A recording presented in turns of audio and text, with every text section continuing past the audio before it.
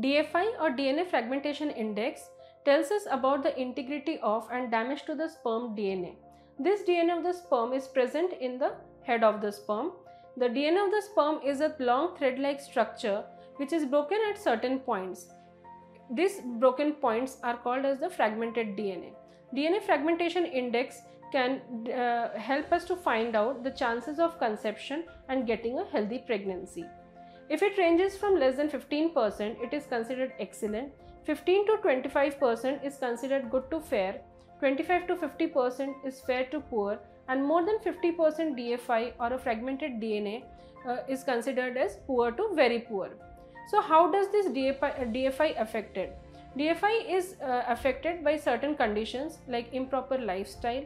If you are having intake of cigarette, alcohol, tobacco, or the person is very obese, then it can lead to high DFI condition.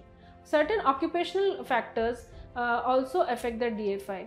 For example, if the patient works in a high temperature environment like brick factory, steel plants, if they are constantly exposed to radiation, like X-ray technicians, doctors like orthopedicians and cardiologists who are constantly into exposure of radiation, or if they have a sedentary lifestyle like bank employees, drivers, or they are working in some chemical factory, then also it can affect the DFI. People who get improper sleep like night shift workers, security guards, they also have high DFI. Now how to improve your DFI? First, inculcate moderate exercises in your lifestyle. Have a healthy and balanced diet rich in fruits and vegetables.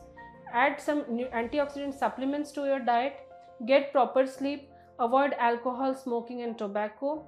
Avoid a sedentary lifestyle, or if your job permits you to sit for longer hours, make it sure that you make some movement of your body every 1 hour, 1 to 1.5 hours. Thank you.